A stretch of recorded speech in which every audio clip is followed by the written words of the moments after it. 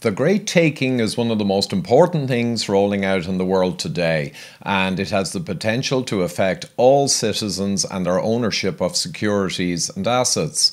So David Webb, the author of the book, has given me permission to put his new documentary up here. So enjoy. It's a fantastic story.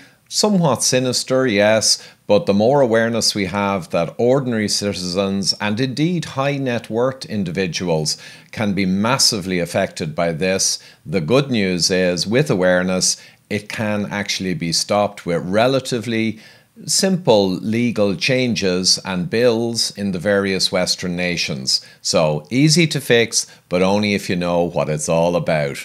Quick tip, David speaks precisely but slowly, so if you're in a rush, you can speed up the video play rate in YouTube. My name is David Webb. I live in Stockholm, Sweden. I'm on a small farm here. It's important to understand I am not giving financial advice. The book I've done has a greater purpose than that. I am not active in the markets. I'm not short the market. I am in things like farmland. I was managing public equities and ultimately hedge funds through the aftermath of the Asian financial crisis, the lead up to the dot-com bubble and bust. And I noticed that fund flows were very large relative to the size of the US economy, for example, or the global economy. So I started to look at the scale of money creation by the Federal Reserve, and I developed the insight that the Fed was actually influencing the financial markets, which no one would be surprised at today, but at that time it was considered conspiracy theory, even by my partners. This was something I could not talk to people about, but I began studying it myself. And I saw that in individual weeks, the scale of new money created was on the order of 1% of US GDP or more. Now, what that meant, given that the US economy was growing at maybe 3 or 4% in a good year, to have money creation on that scale in a single week, it meant that the money creation was far outstripping any real economic growth. So the transmission mechanism for money creation into real economic activity was breaking down. This is when I started becoming concerned and started following this closely. And it actually developed into a way for me to navigate the markets. So I applied it, and I managed to protect people who I was responsible to as my clients through the dot-com bubble and bust, and did very well through that period, armed with this understanding. But the bigger understanding was that the velocity of money was collapsing. And I knew at that time, this is over 20 years ago, that we were headed into something like the time that the world experienced through the period of the Great Wars and the Great Depression, because this kind of velocity of money was occurring at that time. So I went into this deeply and studied everything that was happening leading into the 20th century, saw that this provided the best analogous period for understanding what we were entering then. So I have followed this very closely. I have applied it in my work, in what I was doing. So I had an effective understanding of it. The important thing to understand now is that the velocity of money, which is the relationship between economic growth and money, or money creation, money supply, has broken down and is now at a lower level, velocity of money, than it was at any point during the Great Depression and the World Wars. So I believe that this is actually the profound underlying reason for the many things that we are seeing geopolitically.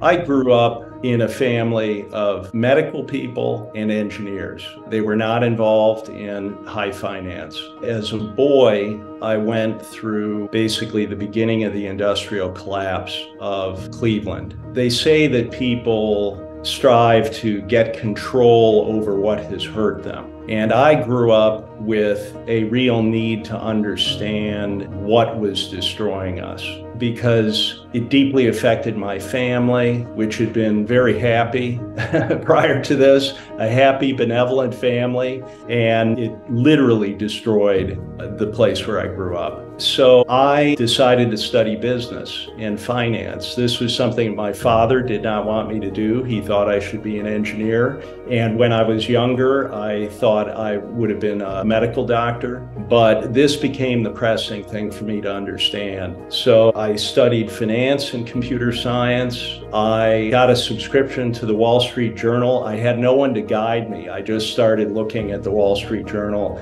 and I noticed these tombstones which announced the big mergers and acquisitions deals or financing, that all these firms were in New York. So I decided at a young age I needed to go to New York. And I got a job with a computer services firm. I could program. I had studied systems analysis and finance. So in this first year as a young guy, I went into perhaps literally every financial firm in New York City with the sales teams. So that helps a person, I think, to begin to understand things on an intuitive level just by seeing things. It's not so intimidating once you've been into these places. Things are intimidating if you've never encountered them. So that all happened in my first year. And then one of my clients, which was a mergers and acquisitions group, their two analysts were leaving. One was going to Harvard Business School, the other was going to the London office, and the sales guy that I worked with on that account came back and told me that they needed someone with a background in finance and computers, and I realized at that time that was going to be me. So I talked with my wife about it. I showed up at this office so early. The next day, nobody was there. I had to wait about an hour for people to start coming in. And they were shocked that I thought that I had any business suggesting that I could work there. They proceeded to put me through a shocking, stressful morning. I was ushered into one of the senior vice presidents who listened to what I had to say, and then he said, well, you better be sure you want to do this, because if you fuck up, you're gone. By the time I left, I thought maybe this wasn't such a good idea. I probably shouldn't have bothered. You know, sure enough, they called back. They needed me because I knew how to do things. So I worked in M&A, mergers and acquisitions, for 5 years in this firm. It was working literally around the clock, sometimes for days with no sleep, or maybe just lying on the office floor for half an hour to get up and continue. So I learned to deal with a lot of stress with little sleep through this period of time. And then I managed to move to what was then the biggest private equity firm in the world by an order of magnitude. I chose to go there rather than stay. I had another offer from a mergers and acquisitions group at LF Rothschild that would have been for about twice the compensation. But I sensed that there was going to be a crash of some kind. And a month later was Black Monday, October of '87.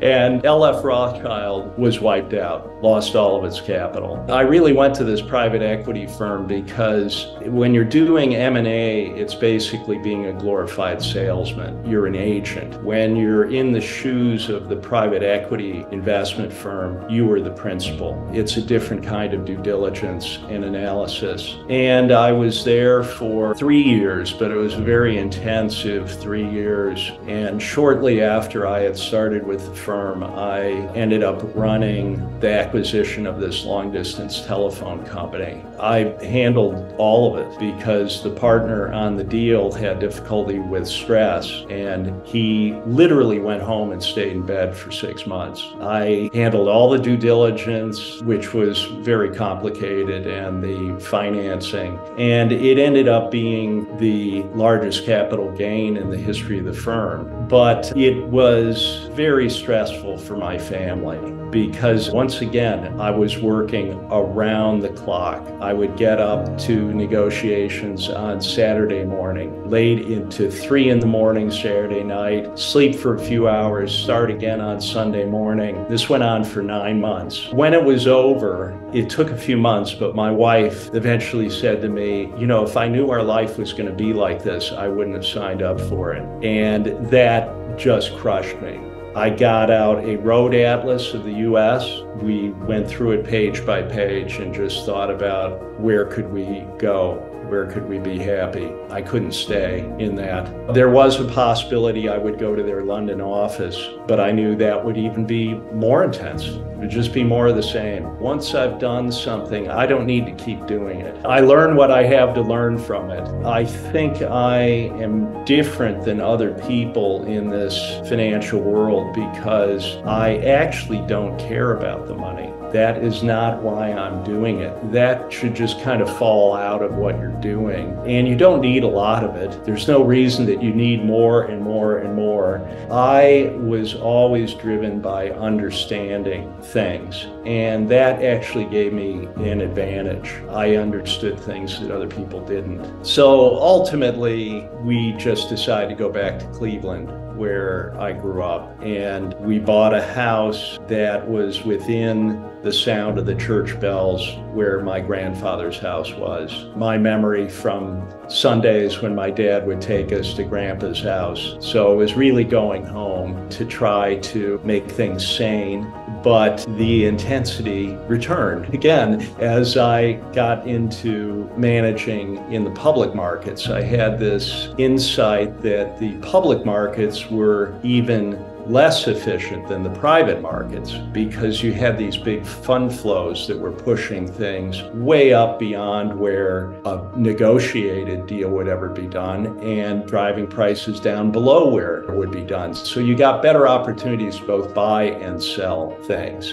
I ended up ultimately running this hedge fund strategy that I created. So I designed the trading desk, I trained the people, developed this team trading strategy. Through the dot-com bubble and the bust, we were typically in 300 to 400 positions at the same time. I had developed a strategy to be short the market using hundreds of positions so that all these crazy dot-com stocks, no one position could kill us. But with all of these positions, we had a kind of visibility into the market and the fund flows and what was happening. We were doing exceptionally well. People couldn't figure out how we were doing so well. So we had these consultants coming from literally all over the world, flying into Cleveland and coming to the office. The macro thing I was looking at was this rate of money growth. It's always growing, whether it was accelerating or decelerating. And I knew we had maybe a day or two lead time once I saw the figures to get positioned ahead of the market rolling over or the market accelerating upwards. And other people didn't understand this. Even if I explained it to them, they didn't want to hear about it. They didn't know how to apply it. It was like that. In addition to that, I've always operated with a mental model of what is happening in the world. And I suppose I'm different than other people in that the things I pay attention to is what does not fit my model. That is what can kill you. So I pay attention to what does not make sense to me, what does not fit. You have to drop everything. Imagine you're in a highly leveraged position with hundreds of positions.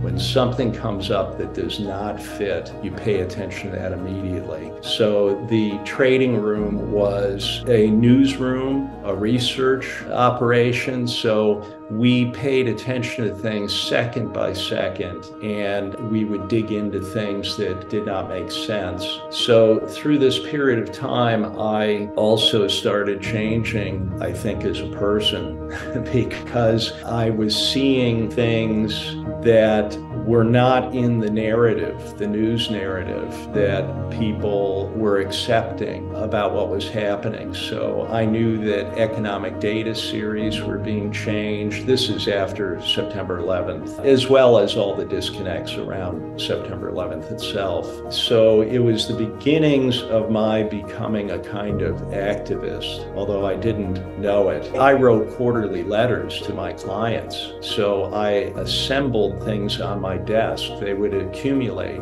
And I eventually had something like a thick telephone book of just the things that I knew and had documented that did not conform with the accepted narrative that people were being shown through the media. And I then thinned this down to a thinner telephone book and literally started going door to door to my neighbors. And what I was doing was I was seeing how I could get through to people. How could I explain this? And it's damn difficult. Basically, it doesn't work.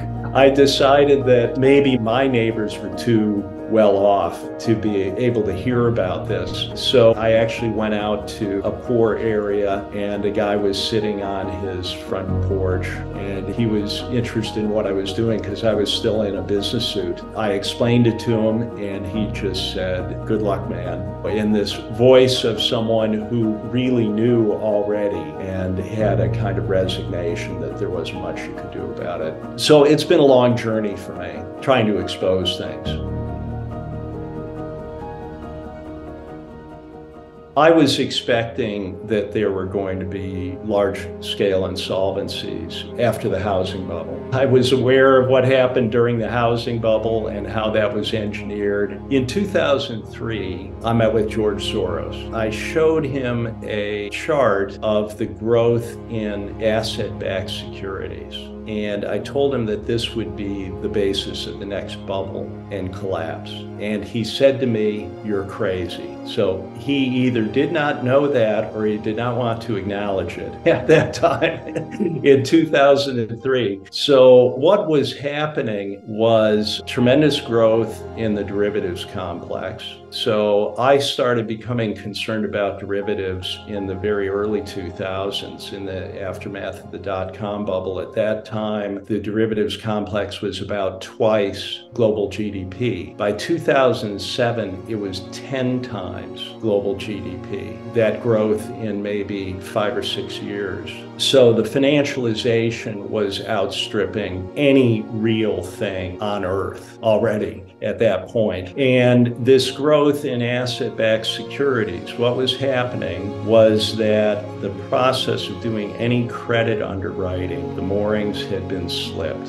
and this was done by design. Prior to this, banks would do credit underwriting, meaning they would want to get repaid for the money they had loaned, so they would do some analysis of whether the borrower could repay it. But during this period of time, the banking industry went to securitization of loans. So it became a business of originating loans without any concern as to whether they could be repaid. The loans were all packaged up, whether they were AAA loans or subprime loans or boat loans or car loans, anything. These pools were stratified. Now, if you think of it, you had a top 20%, the next 20%, and so on down to the bottom. And the idea was that any defaults would hit the bottom rated tranche first. So for the defaults in that pool to reach the top of the pool, the top 20%, you'd have to blow through 80% of all the capital in the pool.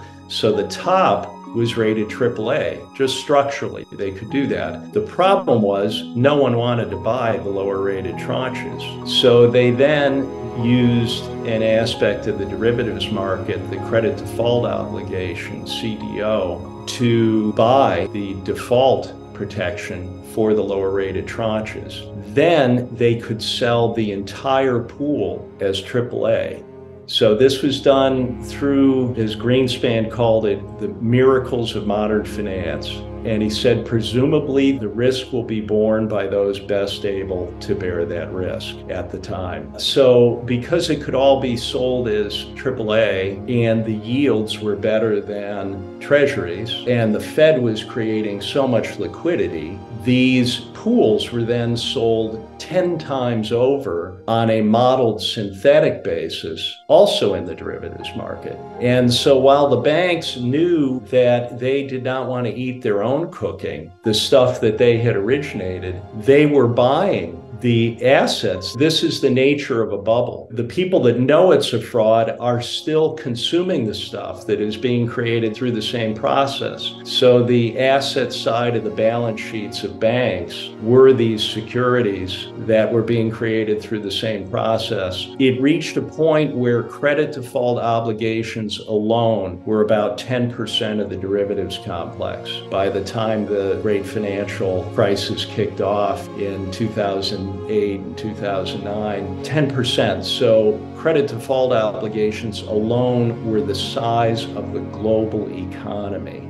Now, I wondered who's signing up to take that default risk. In the early stages, people were saying, well, the problem here is maybe in the hundreds of billions. They were off by an order of magnitude. It was in the tens of trillions. So as the Fed were injecting all of this created money into the banks, it eventually became clear that the default risk had been taken by hedge fund subsidiaries within the banks themselves. So they enabled this whole thing by creating the entities within the banks that would take the other side of the default risk. And then when the collapse occurred, they were given the money to paper over that loss. The Fed has murky powers that people don't know about until they decide to make it visible. One of their powers is to create entities out of nothing. You just create a limited liability company, and then the Fed can loan money, create money, and put it into that entity. It's completely off balance sheet. It doesn't have to be disclosed anywhere. But in this case, they did. They created something called Maiden Lane, which is a street I sometimes walk down in the southern district of Manhattan and the financial district. So Maiden Lane extended this created money to buy these problematic positions out of the banks, take them off the hands of the banks. And there was so much of this problematic stuff that they then created a Maiden Lane 2 and a Maiden Lane 3. And who knows what else was created that we were not told about. So in 2008, I noticed the first failure of a broker-dealer. So I was expecting there to be a lot of insolvencies, and I was paying attention. And the thing that shocked me was that the client accounts in this broker-dealer were encumbered in the bankruptcy estate of the broker. That never could have happened before. In all of the history of securities, they were personal property. And if the broker failed, you would say, I'm sorry you're out of business. Here's where you can transfer my assets. That did not happen in this case. So I started digging into what could possibly have changed. And this was as serious as a heart attack, given that we were going into this meltdown at that time. That's when I discovered it had been done through changes to the Uniform Commercial Code in the United States. This had been done in all 50 states. So it was something that could be done very quietly over a long period of time and did not have to be done at the federal level, didn't draw attention. What they did was to create a new legal construct of a security entitlement. Now, prior to this, as I said, securities for 400 years were personal property. This concept of a security entitlement severed that. That's its purpose. So what people then have in institutions and pension funds, even sophisticated investors, all they have is an entitlement. It's a claim, it's a contractual claim, which is very weak in the event of insolvency. So it's an appearance of ownership. It's sometimes referred to as beneficial ownership, which sounds nice, but what it means is that you receive dividends, you receive a proxy, you are the owner of title. You can, of course, you can buy it and sell it, but you can see in documents that I've found that the legal owner is actually the entity that controls the security with a secured interest.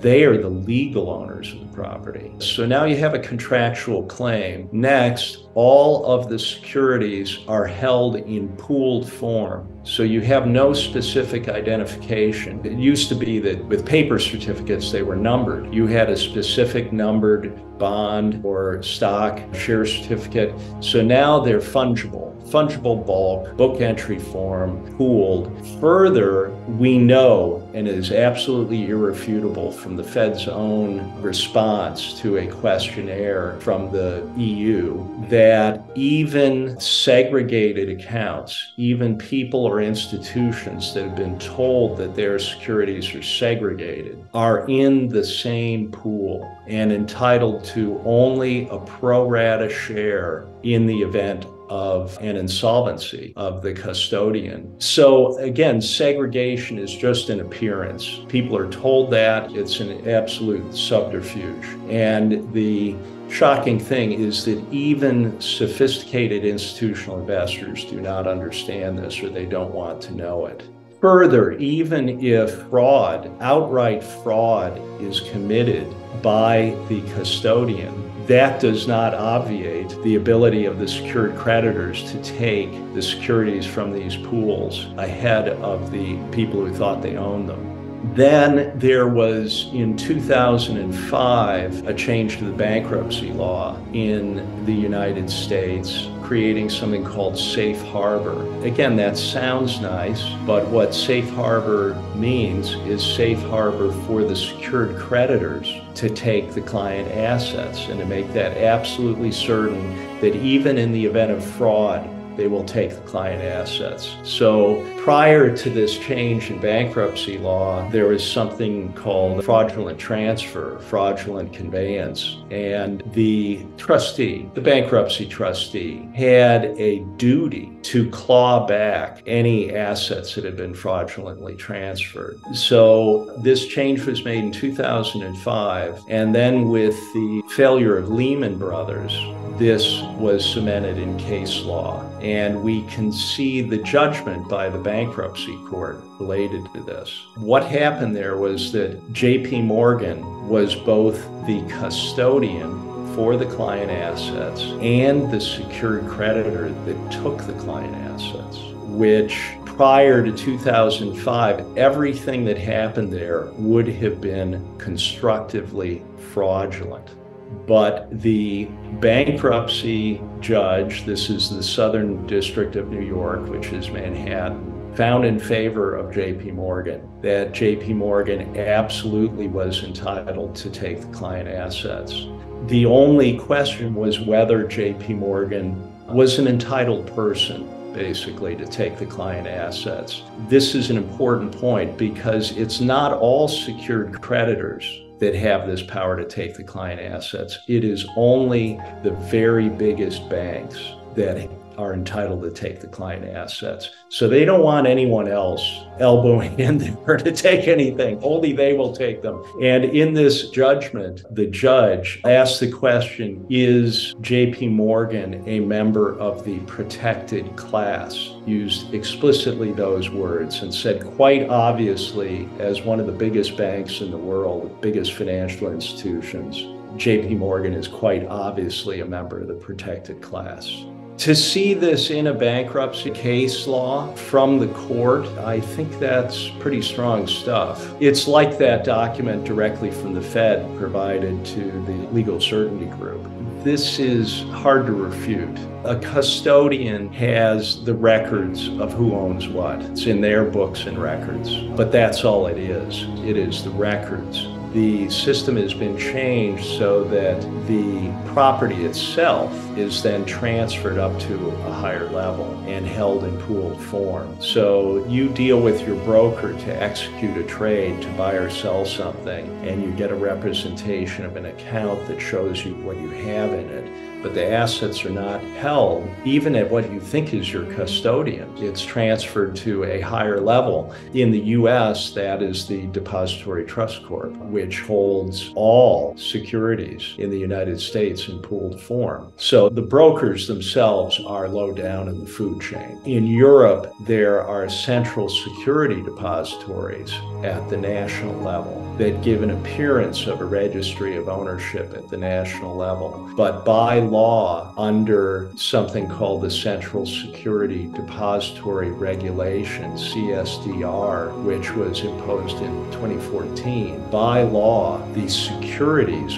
are transferred by a mandatory link to an international central securities depository. So they want cross-border mobility of the collateral to occur. So in Sweden, for example, you have a local registry, but then the securities go up to Euroclear Belgium. So they are subject to Belgian law, not Swedish law at that level. And then the collateral is transported to underpin the derivatives complex, which is housed at the central clearing counterparties. The acronym is the CCPs. So this is the purpose, to take the collateral up to this central clearing counterparty level. And we know from a BIS document that is now over 10 years old that the systems are in place for the movement of this collateral on a global basis nearly instantaneously, especially in a crisis, to be swept to meet the collateral demands of the system, the secured creditors. Also associated with this, we have to understand derivatives used to be bilateral. You knew when you entered into a contract who your counterparty was, and you looked to the credit quality of that counterparty. They were on the other side. In the name of reducing risk, they actually increased risk. They created a monolithic risk because they forced central clearing so that the CCP is the counterparty on all derivatives contracts. The central clearing parties are the counterparties. Now, what does that mean if the central clearing party itself fails? That means there is no counterparty there to honor the derivative contracts for all manner of things, but especially people that think that they have hedged their downside risk in the collapse. There's no counterparty. And the central clearing parties have been deliberately undercapitalized. So in Europe and the US, there are discussions by the participants themselves about the possibility of the central clearing parties failing. In the last few years, there have been discussions of this. And if you look at DTC itself, which houses all the securities in the US securities complex and is the central clearing party for most derivatives, they have discussion of how they will start over again when the central clearing party collapses, and explicitly that they will not put more capital behind it, but they have pre-funded the startup of a new central clearing party when one of the existing ones fails. So it's essentially planned, and the entire capital base of depository trusts, so essentially the entire US securities complex, is housed there in all derivatives. The entire capital is $3.5 billion. Individual banks have derivative positions the size of the global GDP. So something will happen to trigger this collapse, implosion. I would say the cake is already baked at this time. It's been made to happen because to take interest rates after having kept them at zero for 15 years, which was insane to begin with and did not have to happen, was made to happen. And then in essentially a year to take that back to over 5%. And if you're noticing, they're not stopping. the rates are continuing up. I'll go through what that means for the global financial system. When interest rates were at 5%, if a bond paid $5, to simplify this, let's say it's a perpetuity, which means you don't have to take into account a maturity date. So if it pays $5, it's worth $100. You would pay $100 for that because interest rates are 5%. Now, if interest rates are driven down by the central bank to 1% and the bond still pays $5, now 5 is 1% of $500. So the value of the bond goes up fivefold by dropping interest rates like that. And it was even further because they took it to zero. So this is the source of the bubble, the financial bubble that we've experienced, the everything bubble, as some people call it. And the entire financial system is basically a perpetuity. So everything is based on discounting cash flows. So all real estate, the entire stock market is based on discounting back theoretical future cash flows from companies, as well as bonds. Now, if you do a round trip on this and you take interest rates back from 1% back to over 5%, which is something like what has happened here, you reverse the entire thing and you have an 80% fall in value of everything. All commercial real estate, the stock market, everything. Now imagine what happens to you if you own these things on leverage, if you borrowed to own these things. That's the problem. So the entire run-up, the entire bubble was artificial, and the decline will be something like a decimation, where indexes will go to maybe 10% of the peak, because a lot of things will just go out of business. And this is what happened with the whole dot-com sector when that bubble collapsed. This is what happened in the 1930s. This is what happened to the Nikkei with Japan. All bubbles end this way. And when you step back and look at them, it's like a very sharp mountain peak. It goes into like a needle blow off, and you get a first break and then a second run for the top that fails. And that's where we are now. If you step back and you look at something like the NASDAQ index, the second top is failing now, which is understandable given that bond yields are continuing straight up. So when this begins imploding, the insolvencies will increase due to the level of debt. And there will be an automatic call for more collateral that will be transferred into the derivatives complex in these central clearing counterparties. But the central clearing counterparties are themselves likely exposed to the collapse, because I say to people that you may think that you've hedged your exposure to a decline here, but you've done it through the derivatives complex.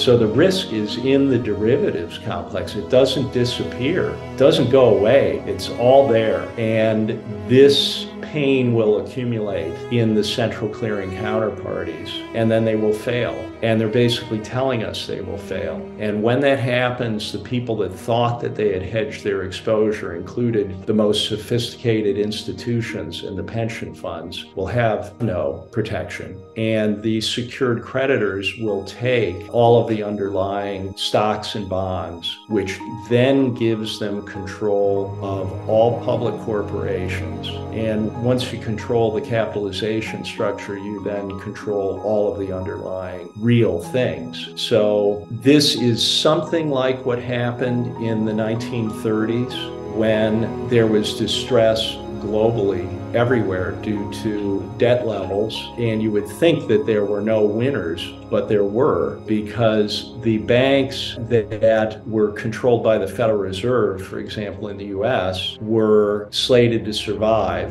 9,000 banks in the United States were forced into failure. The people who had money in those banks lost all their cash, but their debts were not canceled. Their debts were then consolidated into the Federal Reserve System and enforced. So people that were in debt were in trouble. Even wealthy people lost everything. The difference this time around is they're not going after just property that is encumbered by debt. They've engineered this so they can take things, all securities as collateral, from people and entities that have no borrowings against them. They own them clear and outright. Now, let me give you an example as an analogy to explain the horror of this. So you have bought a car and you paid cash for it. You think you're being very conservative. You have no debt against the car.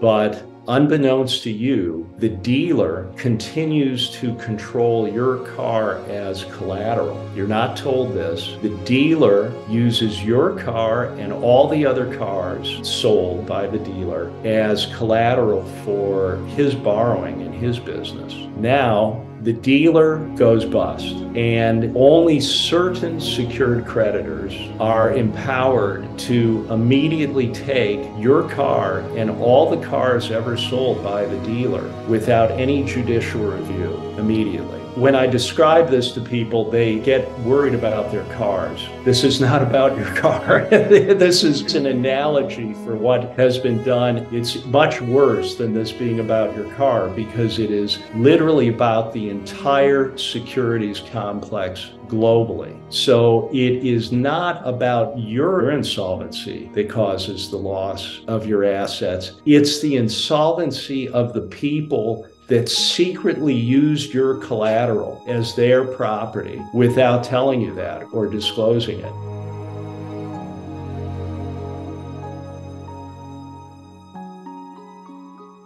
How could this happen legally? It's a good question, and perhaps there is some hope for humanity in avoiding this, in challenging this whole construct, because it is a construct. None of this is real. There are real things in the world. This is not a real thing, but they will try to convince us that, well, I'm sorry, you've lost everything. It's an elaborate story. So yes, they have changed law. Can that be challenged? That's what has to happen. So this was the process. They changed it in the Uniform Commercial Code. This was beginning in 1994. The efforts to affect this actually go back further than that, into the 1960s, when they began the process of dematerialization of securities to hold them all electronically, which some people were suspicious about then, and they were right to be suspicious. It is clear that that beginning process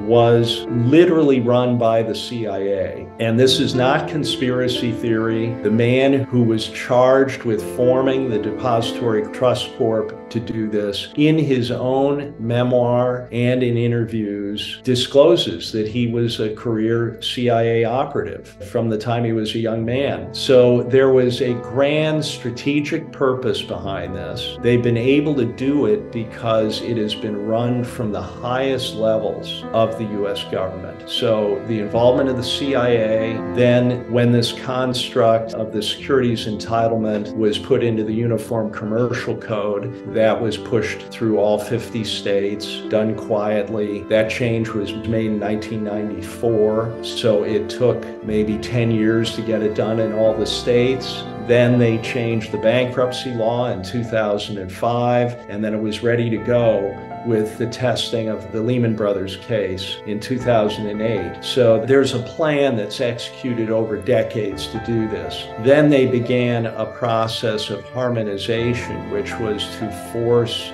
this model in law globally. And they did this through the EU. The first discussion in documents in the EU is in 2002. So that's when the process was beginning then, in the aftermath of the dot-com bust. And the EU created something they called the Legal Certainty Group. And again, that sounds like a good thing, but what they mean is legal certainty that the secured creditors will take the client assets. And they worked at this for years, figuring out how to subvert local law. When you think about it, rights to property is kind of a sacred thing. It's something that all people should care about. And oddly enough, even the people participating in making this happen should care about this in a big way. So therein lies the hope of addressing this. We can come back to that. But the legal certainty group identified the problematic local law. And then it took maybe another 10 years to come up with this CSDR regulation, Central Securities Depository Regulation in 2014, that mandated the transport of the collateral from the local or the national level, Central Securities Depository, where people think they own their things outright, their record of ownership is there, and the securities are transferred up to this international Central Securities Depository level and then on to the central clearing counterparties. So it has been done in law. It's been done legally. It must be attacked legally. It must be dismantled legally. The power behind all of this is the private control of the central banks. And when you look around the world, they are all privately controlled. You are not allowed to know, actually, who controls the Federal Reserve and how it is controlled. We know that it is controlled somehow by a set of banks. So there is some kind of an ownership structure that extends through the banks that own and control the Fed. But something like this is done in all central banks around the world. If you notice, any country that has attempted to have a national bank is literally attacked and destroyed. They're not allowed to exist. So it is linked with the war machine, this private control of money. The intelligence agencies, the militaries globally would not be able to function as they are if they weren't linked with this money creation power. We now know that when we were kids, perhaps, we thought that the money you borrowed from the bank is someone else's savings that they're giving you. It's a zero-sum game. I think we now know with the scale of the money created during the COVID period that that is not the case. The scale outstrips any real world activity, and it's just created out of thin air. So this is the power that controls everything. They control all political parties, all governments, all the major corporations, the media. And this was the case leading into the 20th century. In this period when the velocity of money was collapsing, that is basically a collapse of their control system. The money is a very sophisticated control system because it requires almost no energy input. People are directed by chasing money incentives. But this power through chronic overuse, when it reaches this point where no matter how much money is created, it's not translating into actual economic growth, then it goes into a financial bubble, and then you get the major collapse of the whole system. Then they must have a plan to stay in control through that collapse, which will require physical control over people through the reset because the money control system has broken down. So this is why you have a period of terrible instability. So as we were entering the 20th century, velocity money was collapsing, then the Qing dynasty collapsed. It's a global phenomena that ended dynastic rule in China. Then in the period 1914 to 1918, the Turk-Ottoman Empire collapsed, the Austro-Hungarian Empire, the Russian Empire, Germany was destroyed, and the British Empire had passed its zenith and was really collapsing at that point. So it's a global collapse. And the people that controlled the banking power through that managed to stay in control. And they did it by subjugating populations. It's not about taking their money. It's not about taking their stuff, which they don't need. It's about suppression and subjugation. And that's the lesson when you look at this period in the 1930s. And that is what they have planned for this kind of a cycle again. and they've set up for it. So this plan to take all collateral globally and to collapse the system in a kind of controlled demolition where they end up controlling everything, this design was set in motion over 50 years ago. It may have had a longer planning horizon than that, but we can see actual concrete steps beginning in the 1960s with dematerialization. So when this is unfolding, this wave of insolvencies, and it creates an urgency to take the collateral, people will be terrified. They will be panicked. And we know that fear shuts down critical thinking. So people will be in panic mode. I've always been interested in what happened in the 30s because of talking about these things with my father who lived through that and what I saw happening in Cleveland when I was a boy. I'd try to talk with anyone who had lived through that time. And I asked my aunt what had happened in the 30s, and she said, well, suddenly no one had any money. And I said, what do you mean? How could that be? And she said, well, no one had any money, and even wealthy families didn't have any money. And she knew families in which their daughters had been going to private schools and they couldn't afford to go back to school. When you really look at what happened there, if you close all the banks, which is what FDR did, he suddenly literally closed all the banks, and then only certain banks were allowed to reopen, which were the ones controlled by the Fed. Well, then suddenly no one had any money. It's not hard to imagine when it's all just shut down suddenly. And then you have the problem that there was a drop in price level, drop in activity, and they kept the economic activity very suppressed for years. And I know that from family history through the 30s. My grandfather's engineering business, I know from a family letter by 1936, which was 3 years after the banks had reopened, there was still no business. 3 years later, they managed to get through this, both sides of my family, because they had no debt. People were more conservative then, but it was very difficult.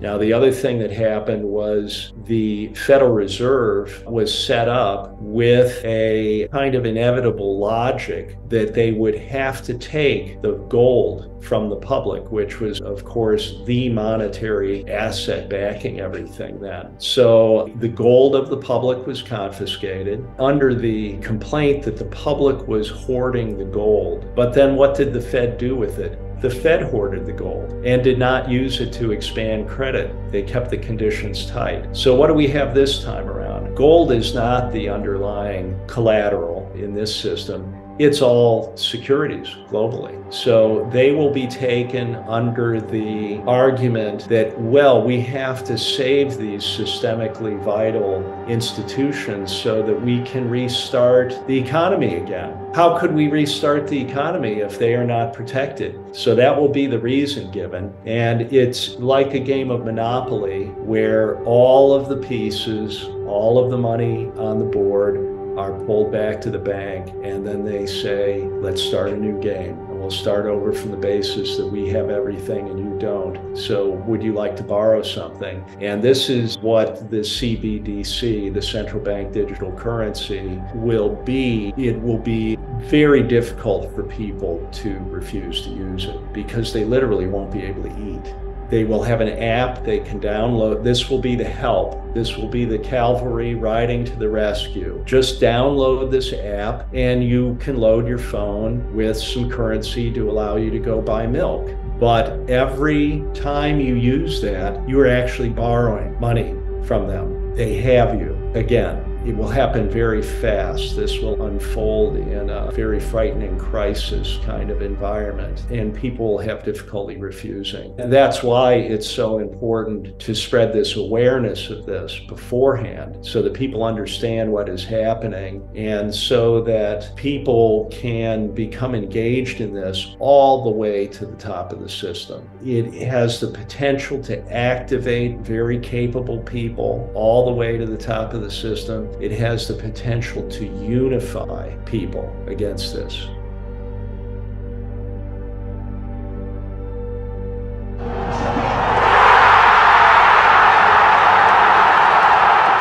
What I tried to do with this book was to stick with things I absolutely know and to make it a kind of whole in terms of allowing one to see irrefutably the whole thing with the aim of pulling it out on the table so that everyone can have a good look at it, including the participants, including the people that are making it happen. I have the premise that this is largely being done unconsciously, that the end result of this has not really been fully understood by the participants, and that perhaps even the people at the very top of this do not understand what is about to happen, and that they will be destroyed by their own hand if they do this.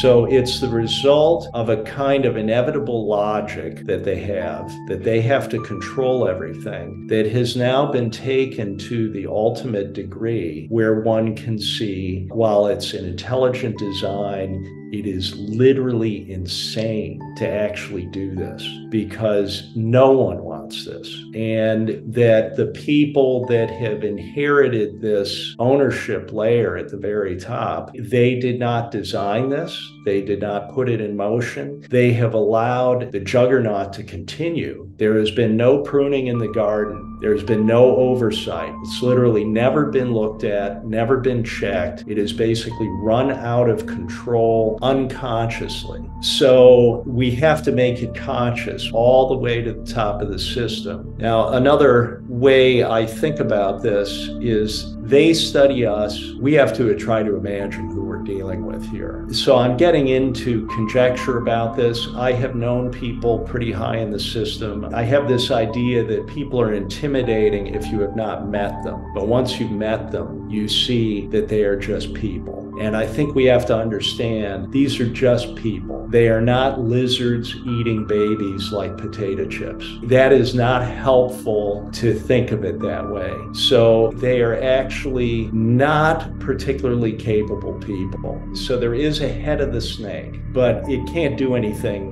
alone. It is reliant on the muscle beneath the head of the snake to do everything for it. And that part of the purpose of this is to push this awareness up to that muscle. Now, what would that look like? It might look like people that control corporations that are doing all the work to implement this, that would realize when they see this that they didn't know anything about this, which means they do not actually have a place at the table. How might that affect their thinking? Could they have some interesting conversations with someone when they're asked to do something? Could they perhaps decide to withdraw participation? That kind of thing we need to happen. So we have to reach people at high levels in this system. Another principle is that there's not just one head of the snake. It's like a hydra. There are lots of heads. And if you cut one off, another one grows back. So you have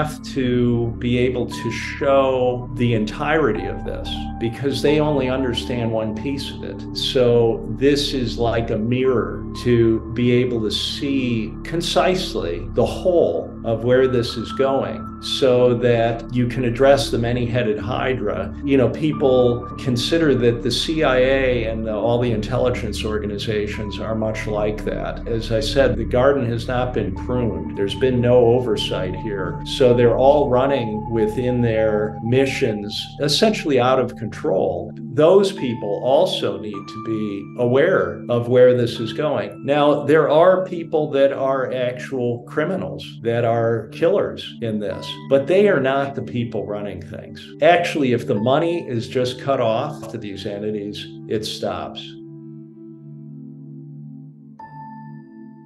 I think that we're very close to this collapse being triggered. What are the indications for that? Well, most profoundly, what has been done to interest rates and where they are now, and the scale of the insolvencies that are out there. They're not being discussed. They're being covered up. The only way that the financial system has not collapsed is that there is a big hidden hand injecting lots of created money directly into the financial markets, holding them up right now, as well as allowing institutions to believe they have downside risk by buying protection in the derivatives market, the combination of those things. So this support, the hidden hand as I call it, can be withdrawn at the time of their choosing. But we're getting late in this process given what's already happened to the interest rates. The other indication of timing is the bank resolution, the documents of the Bank Resolution Authority in Europe. Their planning cycle documents were mandating all of the globally systemically important banks to be ready for solvent wind down at the end of last year, 2022. Now, what they mean by solvent wind down is not wind down of the entire bank on a solvent basis. It will be parts of the bank that will remain solvent. But they've literally mandated that they have to be ready, the biggest banks, to go flat on all of their derivatives positions in a controlled way suddenly. So they've prepared for that. That is operational as of the end of last year. Now, in this year's planning cycle document, they are saying that they are on track to have completed all their work by the end of this year, 2023. So these are indications. To give you another idea of the seriousness of this, they've been running these trilateral exercises with Britain and the EU and the US for 6 of the 7 past years. I think they may have missed a year during COVID, but in these exercises, from the US side, the participants are the US Treasury Secretary, the chairman of the Federal Reserve, the chairman of the FDIC, the heads of all these entities in this exercise, which I've never seen before with anything. So they're very, very serious about this. And these exercises are about assuring the cross-border transfer of the collateral when the banks are put into wind down. So you've noticed in the news that there have been some failures of banks in the last year, and that is due to this increase, this backup in interest rates. And the idea that this is a bank-specific problem is not the case. These are the canaries in the coal mine. This is absolutely systemic. Again, looking back at the 1930s for guidance here, the first big bank failure was in 1930. It was allowed to happen, and there was a kind of trickle of bank failures. So the bank holiday, when they closed everything, wasn't until 1933. So it was an unfolding banking crisis for 3 years. So it's not unusual that you would have an opening stage here of a number of banks that have failed, but it doesn't all let loose immediately. It unfolds over months and perhaps a couple of years before you hit the point where everything's in free fall.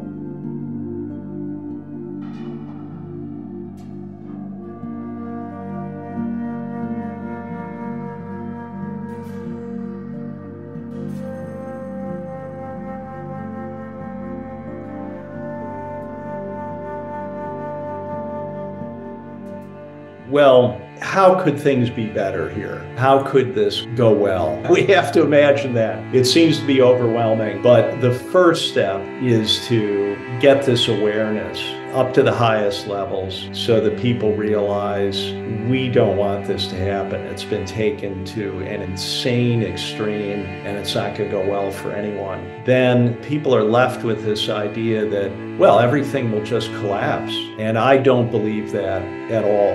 There is a real world with real economic activity that goes on despite this system that extracts resources from people and places enormous stress on them, that funds psychological operations that are, of course, public-facing. They're used against the population so that the resources of the public are extracted, tremendous burdens are placed on people, stresses. It's a system that subjugates people. And if that simply stops, everything gets better immediately. Now, how could things be different? Central banking should be a public utility. The very idea that it should be controlled by private interests, that is the source of all the problems for humanity. That must stop. As a public utility, of course, banking is a useful thing to have. We have to realize we don't have to go back to sticks and stones. We don't want everything burned to the ground. We have to take back control of our society, which has largely been created by good people, all the innovations, and usurped. So we don't owe them anything. We have good things that have been created. We just have to not allow them to control these things any longer. So public banking would be like a utility. Any profits would be returned to the public or used to support government. We have to have government. We have to have some way to operate society and have roads and do things that work for society. So anarchy and chaos, we can't have that. So this has to be done peacefully. It has to be done legally. Another concept, and these are not my ideas, I'm borrowing these things in terms of public banking, but also something like the tax system, which is really a way of harassing and, again, subjugating people. We know with the scale of money creation, things are not being funded from our tax dollars. But if we had a stable system, some kind of share of economic resources are needed to operate the government. A very simple way to do that is to place a simple fee on every electronic money transfer. Wouldn't be needed for paper currency, just every electronic money transfer.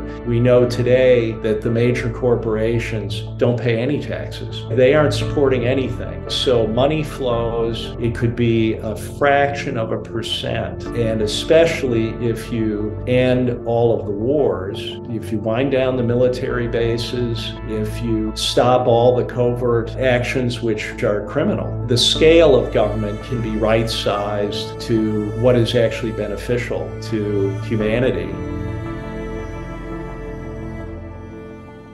As I say, we're being governed by constructs. They aren't even real. And if they don't serve humanity, they must be stopped. And if we're going to have artificial constructs, they must serve humanity. So imagine how people would feel if they were told, you don't have to file taxes anymore. That's all going to be handled. Just pay 0.1% on whatever electronic transfer you're doing. But the people that run this system don't want those kinds of solutions because it would eliminate their control.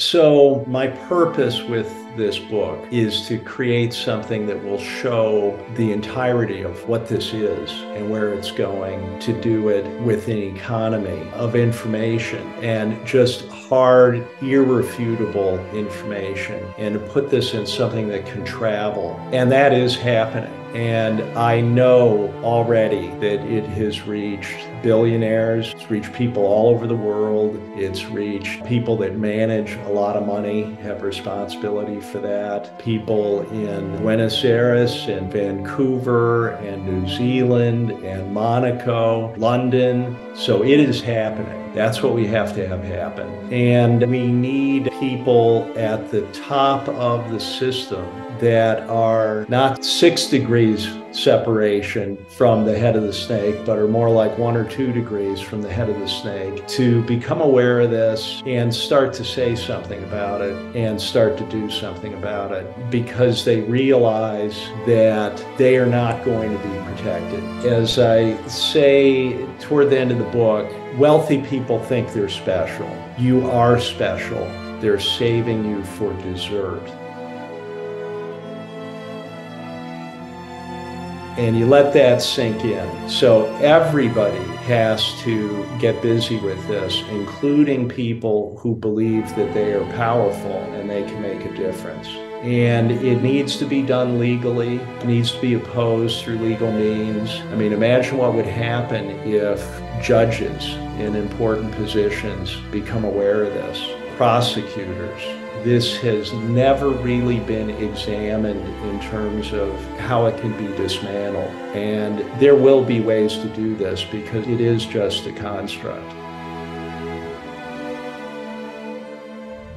So in terms of advice to people, and again, I can't give you financial advice. I don't know your personal situation. I would start by saying that your happiness is important and the happiness of your family. And you should not let financial considerations cause you to do something that will drive your family into despair. You have to be able to get through these years, but if there are things you can do that might actually give you a relief of stress, you should consider doing those things. And one of those might be to eliminate all debt. So you have to get over this notion that you should use borrowed money to control more stuff. They want you to do that because when the price level falls, you won't be able to service that debt. So you take advantage of this time remaining to sell things to pay off your debts. It doesn't make sense to have money in the financial markets when you also have debt.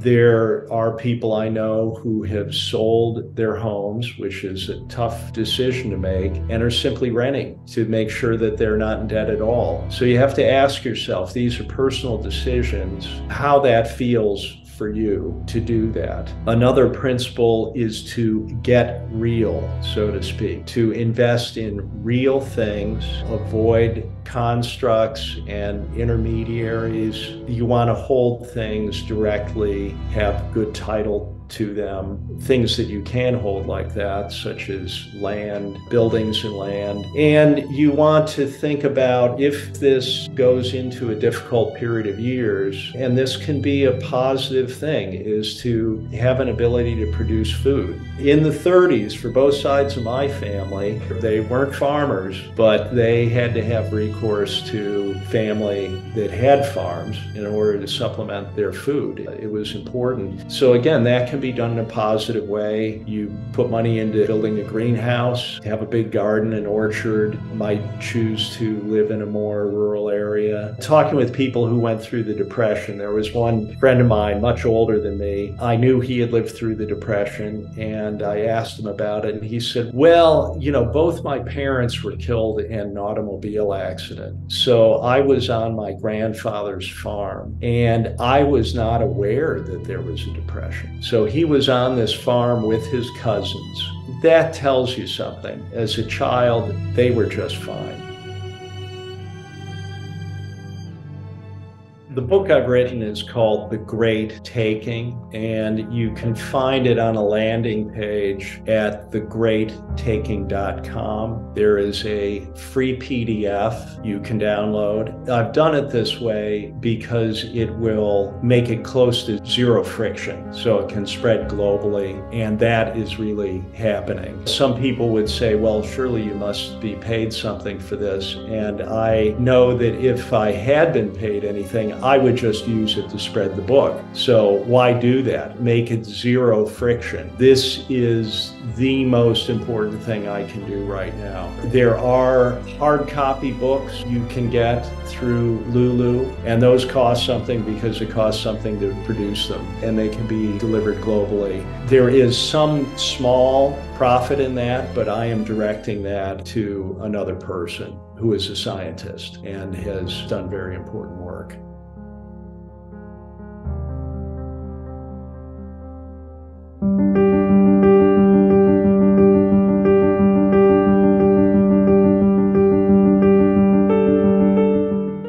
Well, there you go, guys. Shoulder to the wheel now, and let all of your friends, including high net worth people, know about this. And as discussed with David in our prior interviews, One of the safest things to hedge somewhat against these developments is the ownership of physical gold, not ETFs, not paper gold, but actual physical gold in your own possession or in a very safe vault where you have full legal ownership, perhaps, though possession is better.